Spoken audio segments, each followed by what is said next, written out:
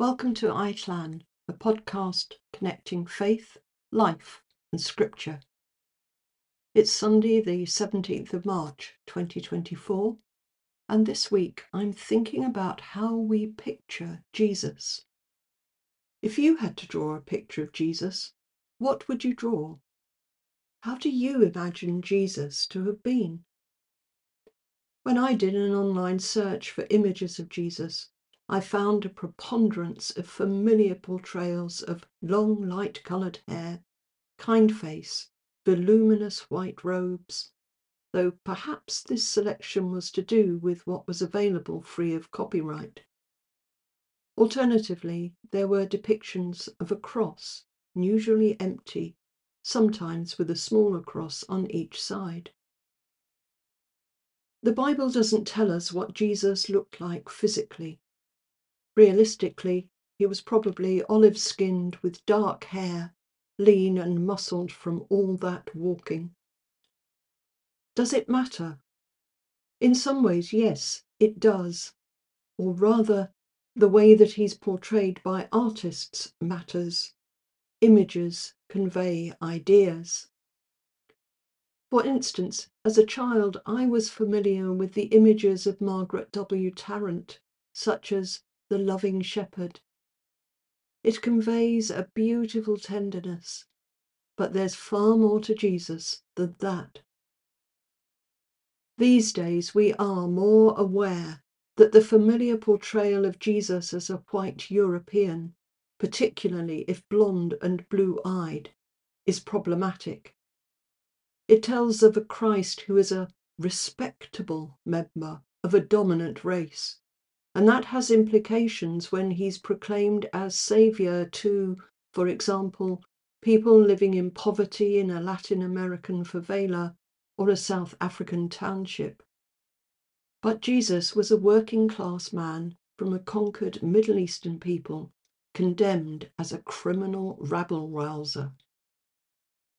In the show notes, you'll find a link to a YouTube video which shows images of Christ from the Methodist Church's collection, The Christ We Share.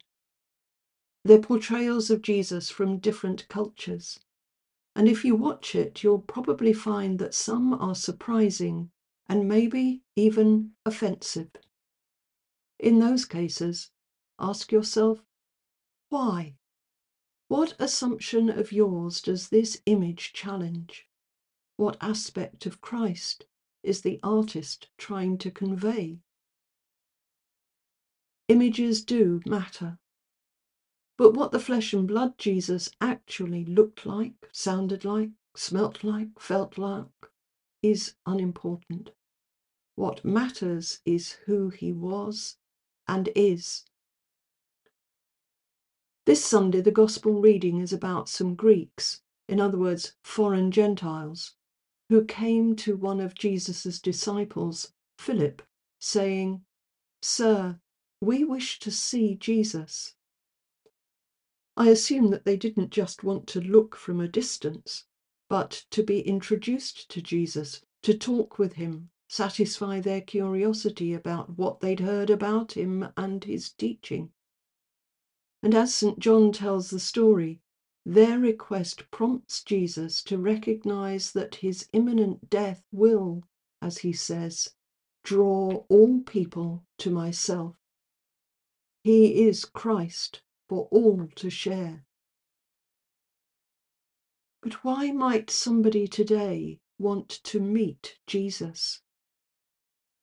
Curiosity is still a powerful motivator, and maybe that's all it is, at least for now. But for many, Jesus is not only profoundly human, he is the Son of God. And in coming to know Jesus, we draw closer to the divine source of our being.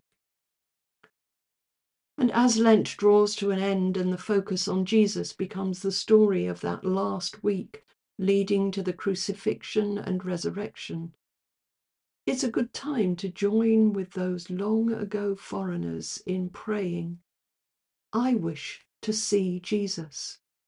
I want to meet him, to get to know him better." And I know from personal experience that that prayer truly prayed will be answered. Jesus promised, "Ask and it will be given to you. Seek and you will find. Knock and the door will be opened to you." That's St. Matthew's Gospel, chapter 7, verse 7. But it is necessary to ask, seek, and knock. One step you can take is to read the Bible and ask questions of it and about it. Another is to share in a faith community, talking with other people and asking about their experience and understanding. But be ready to jettison your preconceived ideas and to meet the Christ who is for all people in unexpected places and surprising ideas. Recognize him in the stirrings of hope, love, joy, thankfulness in your heart, and look for him where the good things of life, food, shelter, safety, healing, justice, are being shared with those who lack them and need them.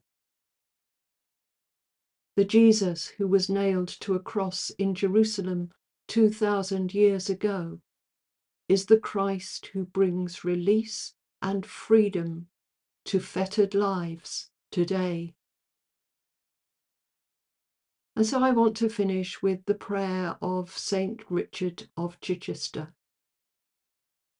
Thanks be to you, my Lord Jesus Christ, for all the benefits which you have given me, for all the pains and insults which you have borne for me. Most merciful Redeemer, friend and brother, may I know you more clearly, love you more dearly, and follow you more nearly, day by day. Amen.